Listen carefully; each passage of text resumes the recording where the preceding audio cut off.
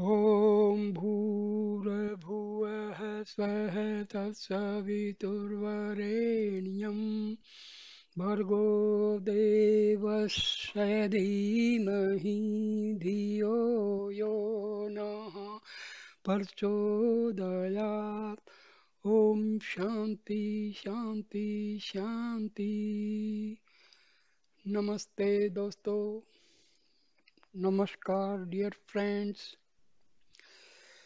See, you might have experienced sometime you meet a stranger.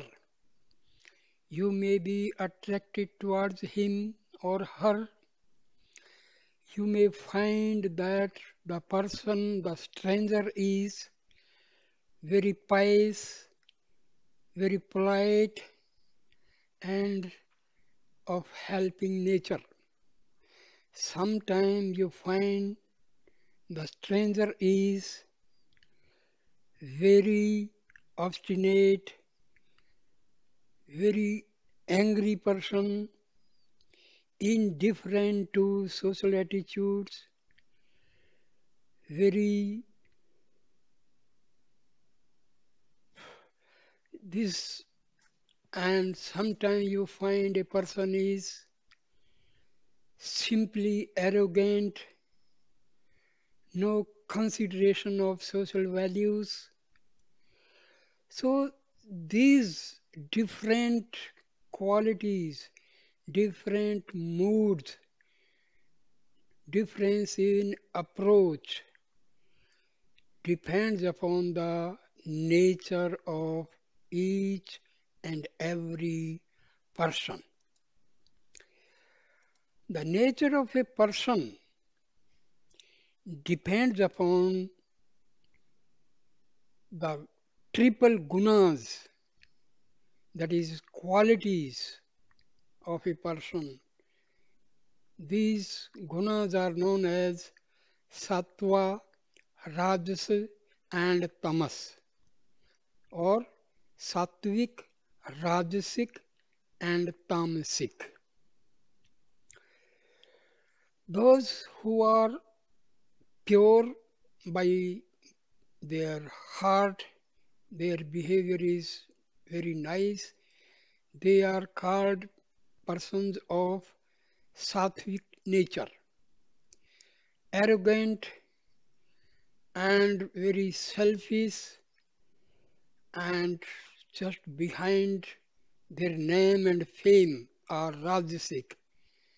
And the people who are just very filthy, dirty, and have no conception of any values of life. They are called Tamasic people. So now I'll explain different qualities of persons. According to the Bhagavad Gita, the gunas, what we call the primary qualities or modes of nature, are three in number: Sattva, Rajas, and Tamas. They exist in all, including humans, in various degrees of concentration and combination. They also exist in all objects and natural products. Hence, even the food which we eat is important if we want to cultivate good behavior. Depending upon their relative strength and ratios, the gunas determine the nature of things, beings, their actions, behavior, attitude, and attachments, and their involvement with the objective world in which they live. The primary purpose of the gunas in the living beings is to create bondage through desires for sense objects, which lead to various attachments with them and which in turn keep them bound to the world and under the perpetual control of Prakriti.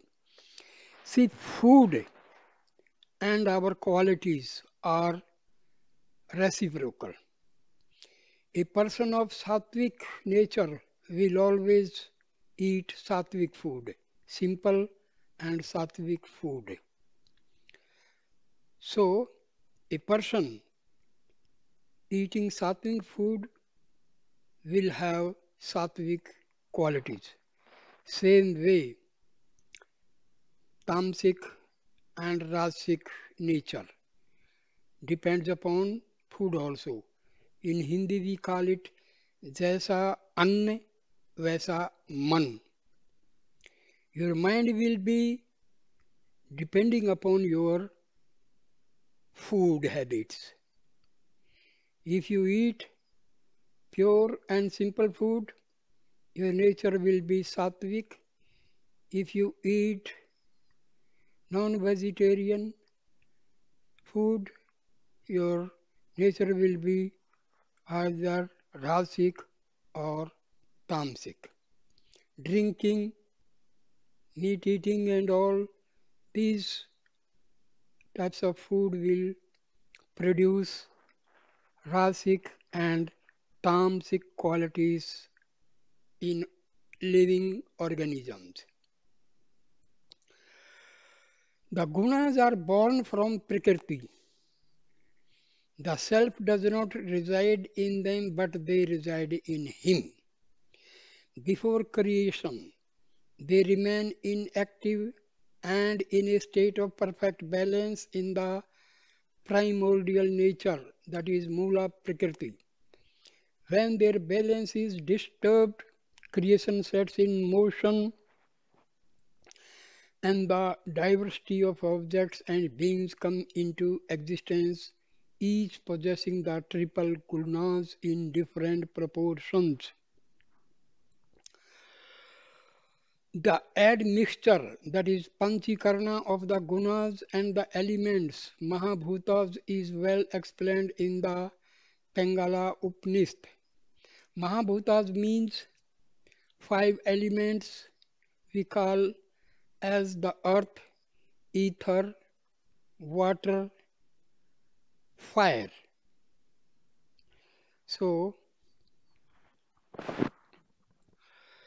ex- beings in the higher worlds contain the predominance of Sattva, beings in the lower worlds, Mahabhutas, fire, water, Vayu, earth, and ether. These are the five elements.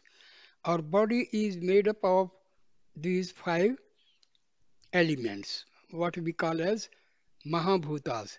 These elements are not the elements what we study in chemistry. They are the substances of one type of matter. But here, the earth, it consists of so many elements. So here in Hindu philosophy, these elements are different. Different in the sense they are not elements like that we study in chemistry, like copper, gold, oxygen, hydrogen. So here there is a difference. So beings in the higher worlds contain the predominance of sattva. Beings in the lower worlds, the predominance of tamas, and those in the middle worlds contain the predominance of rajas. In humans, all the three gunas are present in different degrees of predominance according to their spiritual purity and progress. Sinners who are beyond redemption possess the predominance of tamas. Pious people who abide by dharma possess the predominance of sattva, while worldly people who are driven by selfish desire possess the predominance of rajas. See, people having rajas qualities, they are very active. Politicians and all, they are of rajas nature. They want their fame, their name. They are after money, power, and all. And people, those who are just eating, drinking, and no other interest in life, they are of Tamasic type. And people who are seekers of God, those who are in spiritual field, they are of Sattvic nature. According to the Bhagavad Gita, God is the real enjoyer.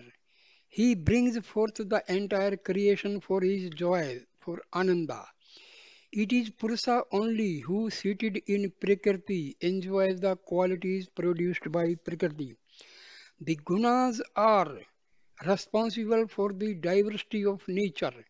Because of the gunas, that is qualities, only the divisions of reality and unreality arise.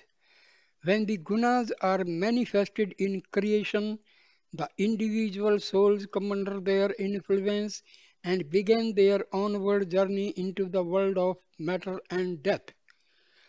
God, what we call Iswara, does not act under the influence and the of these three because God is gunatit, beyond the qualities, beyond these guna. So God is not affected by sattvic, rajasic or tamasic gunas because God is having only one qualities, that is Shuddha Sattva, which is not of this world. Among the gods, Brahma has the predominance of Rajas, Vishnu the predominance of Sattva, and Shiva the predominance of Tamas. However, all the three gods are pure beings. They are not bound to them or to nature. For the purpose of creation and the order and regularity of the worlds, they manifest the gunas to perform their obligatory duties while they themselves are transcendental. Transcendental means beyond these gunas. These gunas are not concerned with them. How our behavior is affected by these gunas. The gunas are responsible for the behavior and natural vasanas of all living beings.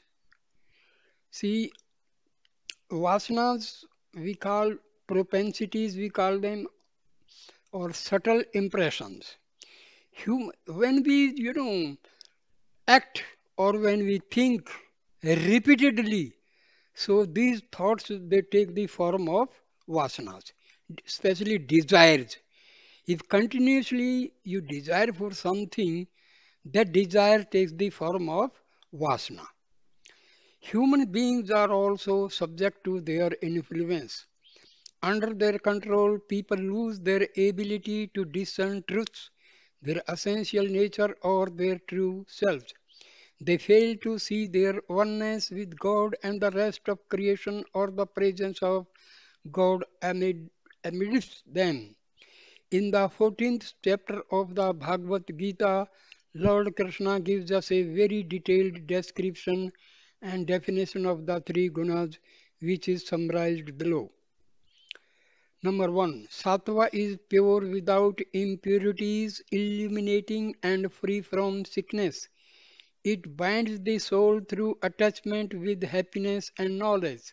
Second, Rajas is full of passion and is born out of trishna, thirst or intense desire, and sangha, attachment. It binds the soul through attachment with action. Third, tamas is the darkness and the crudeness in man. It is born out of ignorance and the cause of delusion. It binds the soul through recklessness, indolence, and sleep. In the beings, the three gunas compete among themselves for supremacy and try to suppress each other. Sattva predominates by suppressing Rajas and Tamas. Rajas predominates by suppressing Sattva and Tamas. The Tamas by suppressing both Sattva and Rajas. How to know which quality is predominant in a person at a particular time? According to the Bhagavad Gita, when Sattva is predominant from all the gates of the human body, radiate the illumination of knowledge. When Rajas is predominant, greed, worldliness, striving for worldly ends, and a penchant for selfish activities arise. With the increase of tamas, one can see the flourishing of darkness, inactivity, recklessness, and delusion. Upon death, a sattvic person attains higher worlds. When he returns, he takes birth among pious people or in a pious family. After death, a Rajasic person remains in the middle worlds. When he is reborn, he takes birth in the family of those who are attached to actions. As for the Tamasic person, he sinks to lowest regions on dying, and when reborn takes birth among the ignorant and the deluded. The gunas also influence faith, resolve, professional choices, and nature of relationships. The division of human beings into the four categories is also due to the influence of gunas only. The govern every aspect of human life and the world in general. In the 18th chapter, we come across a detailed description of how men with these three qualities act and behave differently and engage themselves in different religious and spiritual activities. See, 18th chapter means that is chapter of Bhagavad Gita. So, how these gunas are resolved? The purpose of such an elaborate description of these three qualities in the Bhagavad Gita is not to encourage us to become sattvic or eliminate other qualities. Whether it is sattva or rajas or tamas, the gunas are part of prakriti and responsible for our ignorance, delusion, bondage, and suffering on earth. When they are active, we remain bound to one thing or another. We cannot be free until they are fully resolved. Therefore, the Bhagavad Gita suggests that we should try to transcend them rather than cultivate them. By knowing the nature of the three gunas and how they tend to keep us in bondage and illusion, we should become wiser and strive to transcend them. Sattva is purity and beneficial. However, for those who strive for liberation, even cultivation of sattva should be not an end in itself, for sattva also binds us to the duality of pleasure and pain. Sattvic people want to enjoy pleasure and avoid pain. They are pious and knowledgeable but prefer leading a life of luxury and comfort. Thereby, they engage in desire-ridden actions and become bound. Even though it is pure, sattva is but an instrument of Prakriti, which is meant to serve its ends by keeping us bound to the worldly life under the sovereign control of its sovereign master. Hence, one may cultivate purity, that is sattva, to suppress the other two, but in the end must rise above all the three and become stabilized in equanimity, sameness, and oneness of the self. One should go beyond the three gunas to attain immortality and freedom from birth, death, old age, and sorrow. The person who transcends these gunas, what are his qualities? So, what are the qualities of the person who has transcended the three gunas? That is, he is known as gunatita. How does he behave and how does he truly achieve it? The Bhagavad Gita answers these questions also. When a person overcomes the three gunas, He neither likes nor dislikes purity, light, passion, and delusion, which are the predominant modalities that rise from the gunas, namely sattva, rajas, and tamas respectively. He does not detest them when they are present nor desires them when they are absent. He remains indifferent, undisturbed by the gunas, knowing that it is the gunas which are acting in all beings but not the self which is present in them. Therefore, he remains alike in pleasure and pain, stable and equal towards a lump of earth or gold, the pleasant and the unpleasant, criticism or praise, honor or dishonor, and friend or foe. Since he rises above the gunas, he does not take sides in any dispute, show any favor or preference for the dualities of life, and renounces the ambition and the initiative to perform tasks. How in our practical life we apply these gunas? A good understanding of the gunas can help you make wise decisions and remain on the right side of life. For example, the Eightfold Path of Buddhism, the Ashtanga Yoga of Patanjali, the rules and restraints for novices and advanced practitioners in Jainism and Buddhism are meant to cultivate sattva or inner purity, without which the mind cannot be stabilized in contemplation or in mindfulness. Cultivation of purity is at root of all spiritual traditions of ancient India. In today's world where tamas and rajas predominate, it is even more important. Apart from spirituality, knowledge of the gunas is also helpful in worldly life. The following are the few examples where you may use the knowledge of safeguard yourself from potential problems. First, the profession you choose. Choose your profession carefully according to your nature and what you want to achieve in life. Certain profession can lead to your spiritual downfall. Marriage and friendship. It is important to consider the play of gunas in choosing your friends or marriage partner. You have to see in those relationships whether you want to balance or complement your own nature. Education and specialization. If you pursue your academic career according to your nature, you will not suffer from conflicts or stress and you will have better chances of succeeding in your professional career. Parenting. Parents have to help their children cultivate the predominance of sattva so that when they grow up, they will not only have pleasant and positive personalities but also right discretions in making their choices. Then, fifth is food and lifestyle choices. They must be conducive to the cultivation of sattva, since sattva improves the vigor and the brilliance of the mind and the body. In spiritual life, the knowledge of the triple gunas is imperative.